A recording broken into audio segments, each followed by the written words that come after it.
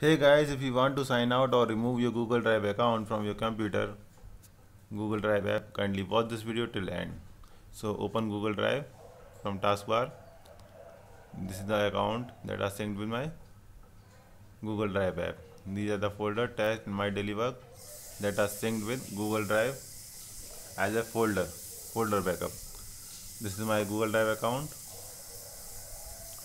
Settings now here is disconnect account. You can disconnect your account or sign out your account, Google Drive account, from your Google Drive app. So disconnect.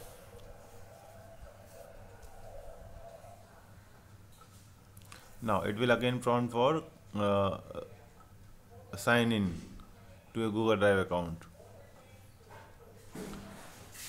So you can sign in from this option that will prompt. Now this is the sign in option, sign in with browser.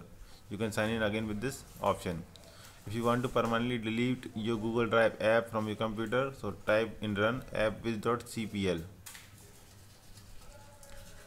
From this option you can remove your permanently your Google Drive app from your computer. If you do not want to continue with Google Drive, so you can uninstall from your computer.